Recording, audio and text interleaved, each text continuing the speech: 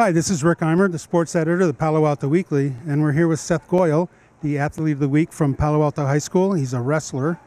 He just won his third tournament last weekend at the California Coast Classic in Aptos, and he's in the 133-pound division.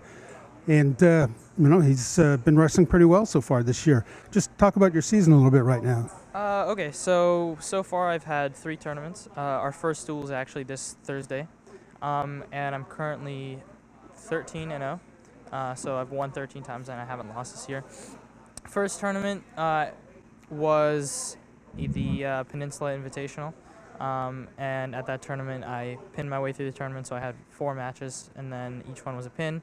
Second tournament was the Weber Lawson, and it was, I believe, 4 matches as well.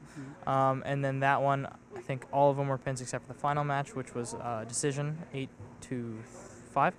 And then this past tournament, the Coast Classic, was 5 matches, but I only had 1 pin. But you know, still first place. Well, of course, that was a pretty prestigious tournament too. It's like, I think 70 teams or something were in it. 72 teams. Yeah, 72 teams. So that's saying a lot. It's funny that last year you were a top-ranked wrestler also in 133, but didn't get a chance to go to CCS.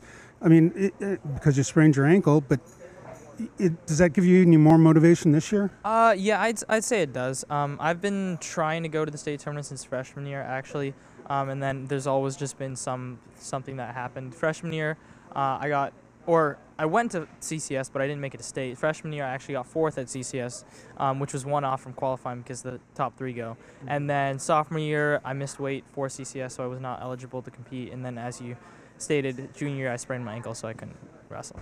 Jeez. Well, hopefully everything will go well for you this year. Especially, usually it's an older brother that gets you into a sport, but apparently your older sister got you into the sport. Could you kind of explain that? Yeah, sure. Okay, so basically when I was in middle school, my older sister, who's 2 years older than me, introduced me to the wrestling coach because he was her PE teacher previously.